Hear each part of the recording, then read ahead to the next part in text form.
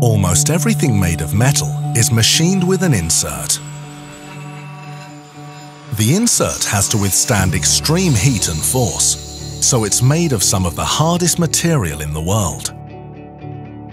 A typical insert is made of 80% tungsten carbide and a metal matrix that binds the hard carbide grains together, where cobalt is the most common. It takes more than 2 days to produce an insert, so it's a complicated process. In the material warehouse, row after row of raw material are stacked. The tungsten carbide we use is either recycled or comes from our own mine in Austria. Cobalt, titanium, and all other ingredients come from carefully selected suppliers, each batch meticulously tested in the lab. Some recipes contain very small amounts of selected ingredients that are added by hand. The main ingredients are then automatically dispensed at different stops along the weigh line.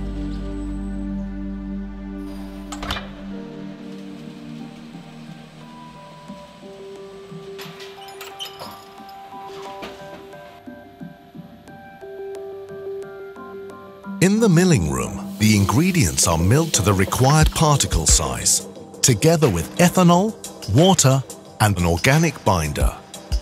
This process takes from 8 to 55 hours, depending on the recipe. The slurry is pumped into a spray dryer, where hot nitrogen gas is sprayed to evaporate the ethanol and water mixture.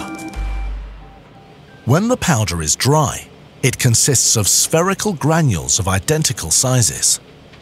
A sample is sent to the lab for quality check.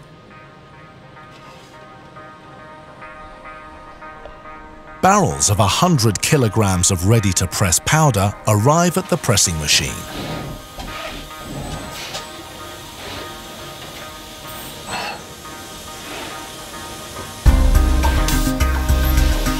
Up to 12 tons of pressure are applied, depending on the type of insert.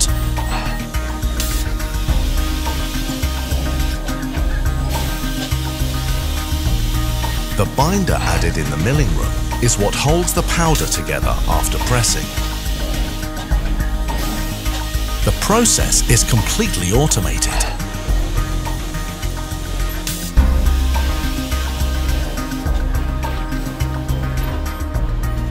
Each insert is weighed and at certain intervals controlled visually by the operator.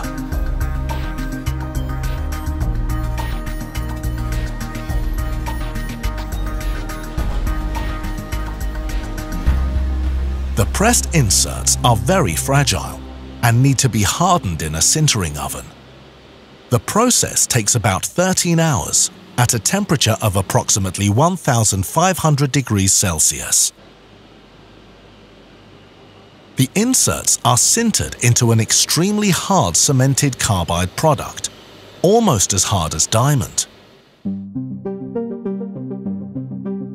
The organic binder is incinerated and the insert shrinks to approximately half its original size. The excess heat is recycled and used to heat the premises in winter and cool them down during summer. The inserts are ground one by one in different types of grinding machines to achieve the exact size, geometry, and tolerances. As the cemented carbide insert is so hard, a disc with 150 million small industrial diamonds is used to grind it. The excess carbide is recycled, as well as the oil that is used as cutting fluid.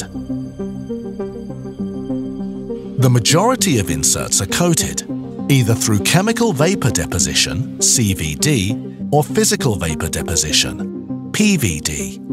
Here we see a PVD process. The inserts are placed in fixtures.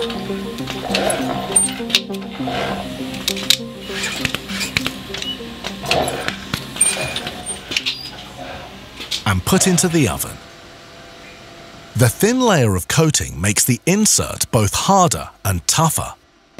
This is also where the insert gets its specific color. Although the insert has been inspected at the lab regularly during the whole process, it's manually examined again before it's laser marked and packed.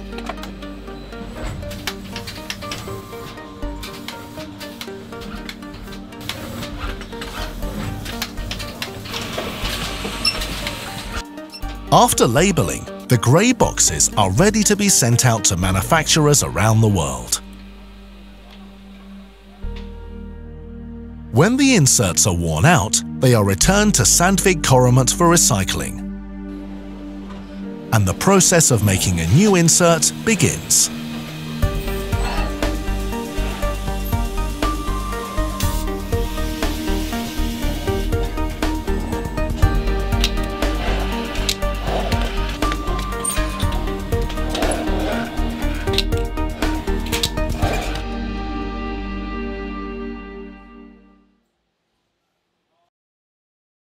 Don't forget to visit the Sandvik Coromant website. For more of our films, click to subscribe.